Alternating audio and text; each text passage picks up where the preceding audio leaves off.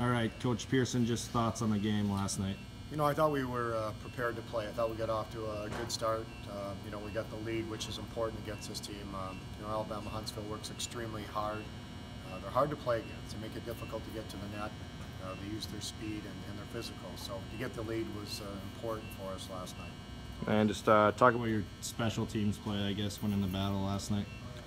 You know, I think one of the keys to the game was our special teams. We got a big power play goal that really helped us, and our penalty killing, obviously 2 shorthanded goals by Reed, and Reed had a strong game last night. And you know, I liked their team overall, but we need to play 60 minutes. I thought, you know, after the 4th goal, we sort of let our foot off the gas a little bit, and we have to understand that we got to play a whole game, and I think we'll be much better tonight and ready to go tonight. And any adjustments that need to be made for tonight's game to have success?